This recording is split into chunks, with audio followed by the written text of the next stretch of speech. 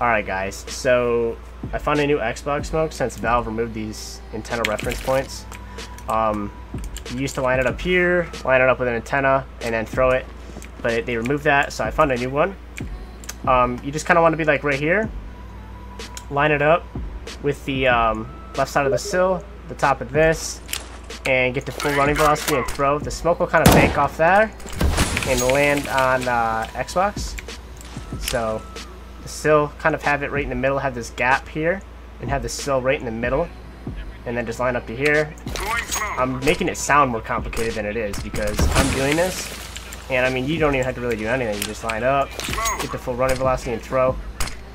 I'll show you what happens if you aren't at full running velocity. Shit's out.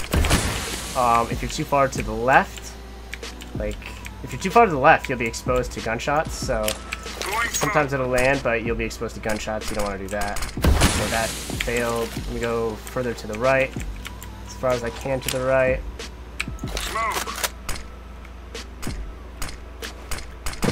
So yeah, you want to be right here. This gap, the sill splits the difference. Line it up to here. Full running speed. Throw. Easy. Take it all the way up cat, no problem.